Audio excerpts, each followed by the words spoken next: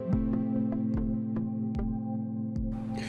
everyone, so this video will dive into avatars, a very fun way to represent yourself in frame.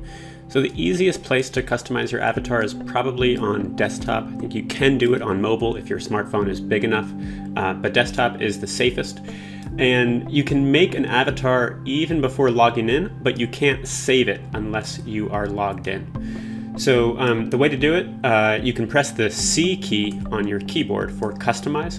And just in case your avatar shows up facing the other way, you can click and drag your mouse to sort of flip him or her around. And then the options you'll see, you can either make a robot for a kind of more generic type avatar, and you can change the color highlight, or of course you can go human, and you have a wide variety of customization options ranging from skin tone to hair, hat style.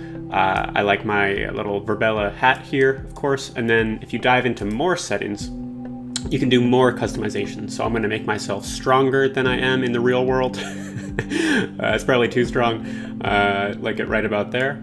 And then when all is said and done, you want to make sure you press save, because that'll make sure that your selection gets saved to your account if you're logged in.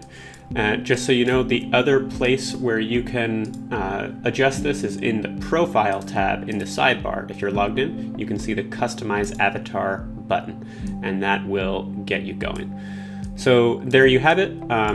If someone happens to be standing right near you in frame, it might block your view. So just in case they are, you can always just close out, find yourself a nice space in over here, and then you'll be good to go. All right, good luck.